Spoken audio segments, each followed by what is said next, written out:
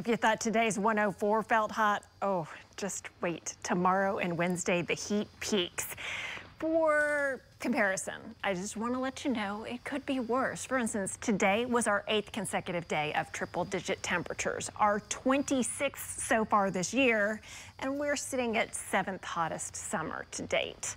Compare that to last year. We had a streak of 45 consecutive days of triple digits. We made it to a total of 80. That's second most all time, second only to 2011 when we had 90 days.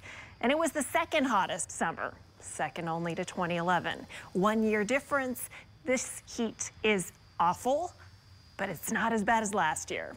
Outside right now, hopefully you've had a chance to see the beautiful full blue supermoon, sturgeon moon. It's nice.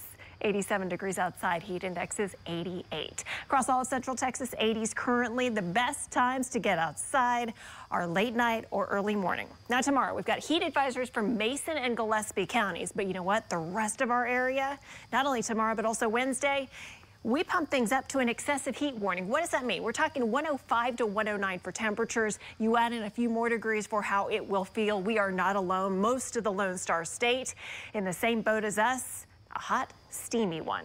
It's also an ozone action day. Air quality concerns if you have asthma or any respiratory issues tomorrow during the heat of the day. You'll want to be on the AC anyway, but if you are outdoors, you may have labored breathing. 107 is what I'm forecasting. First day of school for Austin ISD.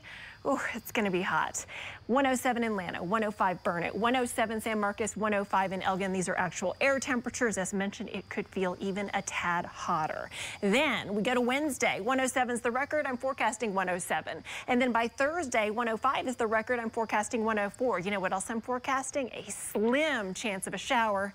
This little front right here may back up a little bit. I've got 10% rain chances for late Wednesday and late Thursday. Don't count on it, but any relief will help us out. By Friday and Saturday, we're closer to 100, and I've got 1 week from today, 99 degrees, finally breaking the heat streak.